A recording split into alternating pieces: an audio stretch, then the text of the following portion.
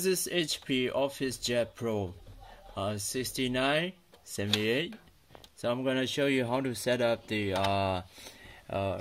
Wi-Fi over here. So first thing, you gotta connect to the Wi-Fi over here.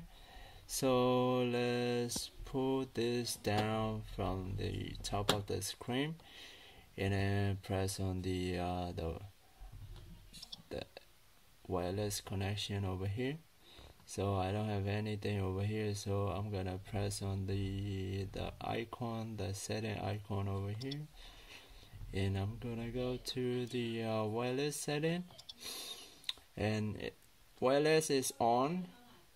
Okay, so I'm gonna go to the wireless setup wizard and say searching for wireless routers. So this is your router, should be showed up right here. So your router should be pop up right here. So I'm gonna connect to mine.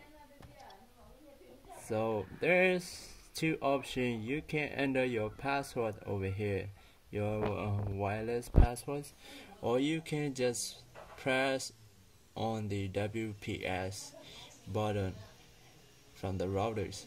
So I'm gonna do right here on the router.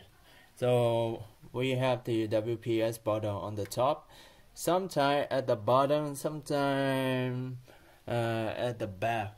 So you have to find out where is that exactly. So just when you find it, just press on the WPS button for 3 seconds.